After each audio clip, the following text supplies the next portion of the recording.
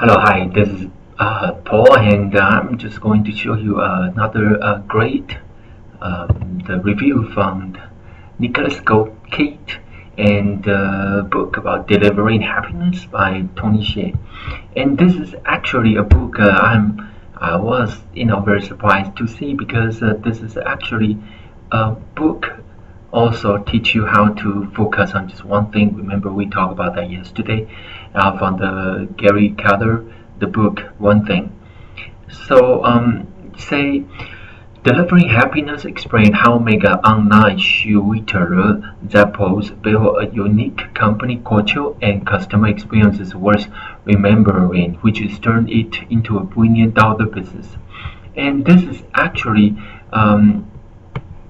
a real person there. Tony shared his picture on the Wikipedia. And he said, money alone isn't enough to bring happiness. Happiness is when you are actually truly okay with losing everything you have. So this is actually what his motto is. So this is actually starting with here. I wish I was creative as Tony Hsieh. The book's name alone is perfect company slogan, delivering happiness. How great is that? It is simple. It's poignant, memorable, and instantly tell you what you can expect. Ridiculously awesome customer service. So I need to quote that, and this is it's more beautiful things below. Originally, starting by Nick Swinmurn in 1999, who initially went to shoe store, took picture, and bought each pair at the full price. And once he had made the sale online, and what the business model, Hsieh invested in the company to eventually become a co-CEO. If you don't know Hsieh, Tony Hsieh is very he actually is an entrepreneur. He found an online company called Link Exchange. In 1999, it was acquired by Microsoft for about $260 million.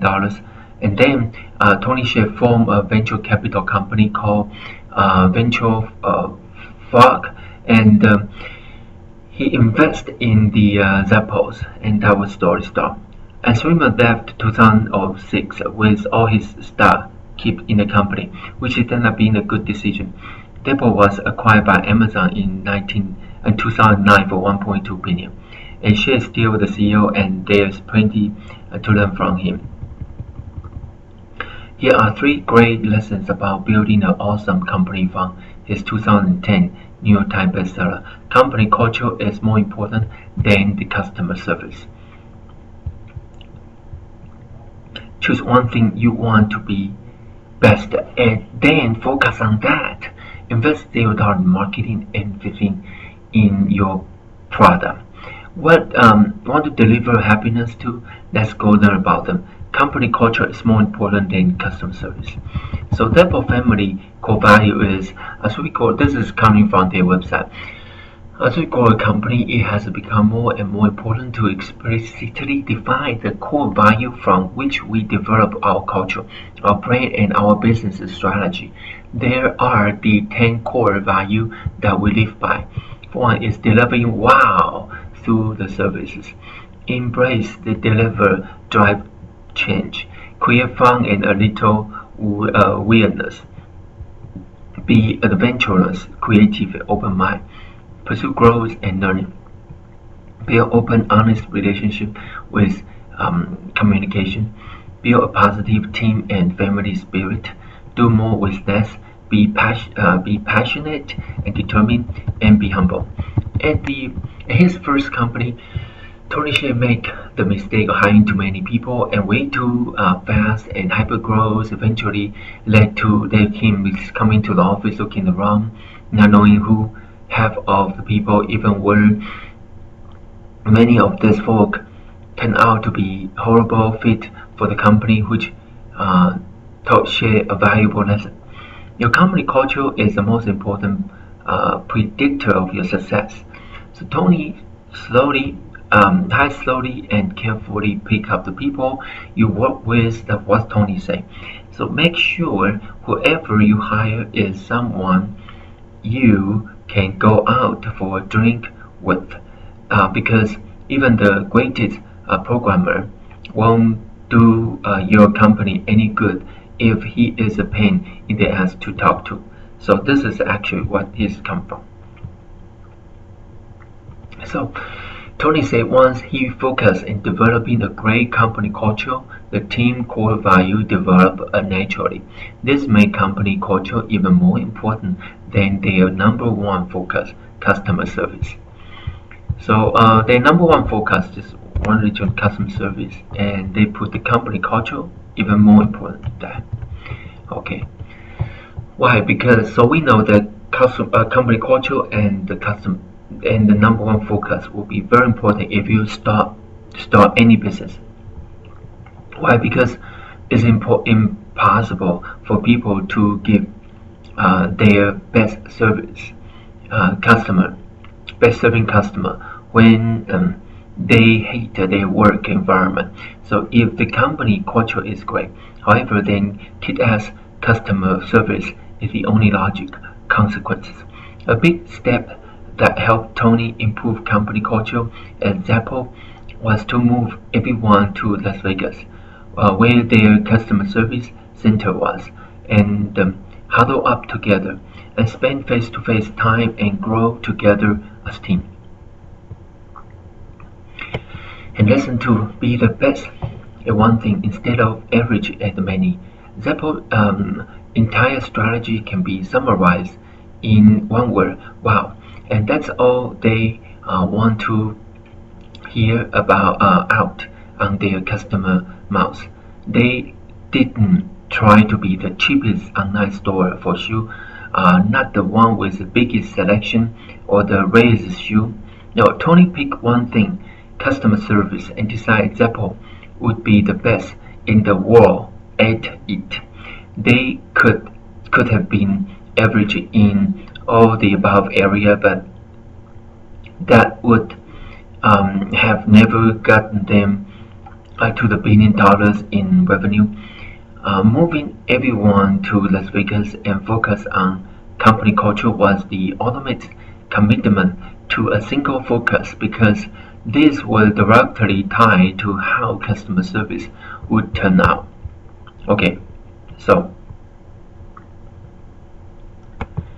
if Tony could only teach you one thing, okay, it'd be this: never outsource the one thing that you try to be great at.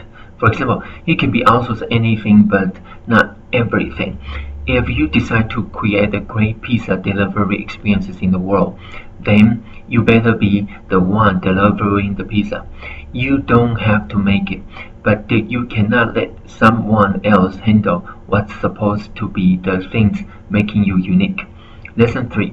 Invest everything into your product and let it do your marketing for you.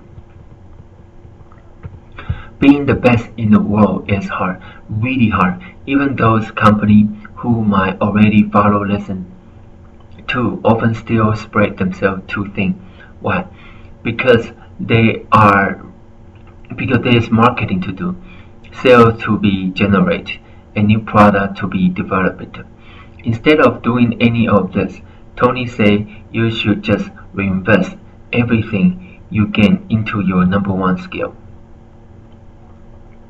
Of course, Zappos could have spent its initial profit on marketing campaign, but instead of paying the price, they focused on improving their core service so much that the price eventually came to them. So this is very important, because the kind of like upside down. People think about marketing and then you have lots of customers, but he think about you have lots of satisfied customers and the people will come to check what's going on, right? You just giving wow places.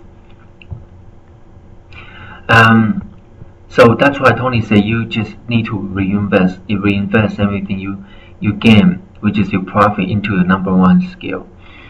So customers are constantly wow with free shipping, surprise overnight deliveries, and the 365-day guarantee, and a genuine nice conversation whenever they call with a question. Great phone service help them get their customer to spread the word in the beginning, but over the years, their above and beyond dedication have generated a huge media buzz without spending the dime. So my personal takeaway is I do get the message from Zeppo's success story here. What I am missing is Tony's, not because it is in the book, but because it isn't in the summary. The book starts with Tony explaining his first attempt at entrepreneurship, a warm fun, starting when he was 9 years old. As logical as all the steps above sounds, you can even remotely guess how much work went into the company and the people beyond it by just reading the facts. I recommend you get the book. What else can you learn from this book in the blink? You can learn how to use the process of eliminating to find your passion, and why hypergrowth sucks, and what incredibly simple things you can do to make sure company culture is off the chart, and why a vision should ultimately drive your each and every move. So this is actually very important to actually know your vision, which is your ultimate goal.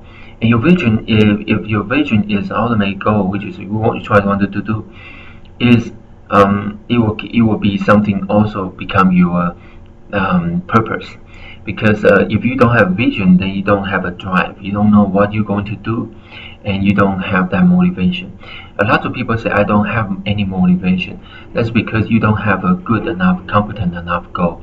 Your goal maybe is not motivate you enough. Maybe you don't have the good process for you to prioritize to make your go into your motivation. So focus on one thing only. Okay, your goal, write it down, and make it to the today. So you have 5-year goal, and think about 1 year goal, think about your 1 month and your 1 week, and what should you do today, and will be a result in 5 years from now you reach that goal. So that is what vision is so important. And so I'm gonna show you a little bit the advertise. We have opened up a few slots into amazing opportunity in which you only work a few hours but can make a lot of cash, and it's so easy, and you will be amazed. Of course require hard work as well. So see what I'm talking about here. And today is life hack is I'm not sure that your experience is you fill plastic water bottle, a quarter of the water full, and lay on the side, okay, not on the top side, and put into the freezer. And this way, when frozen, you can fill with regular water, room temperature, and have the ice cold water on the go right away. Thank you so much for watching this video, and you have a very blessed day. Bye bye.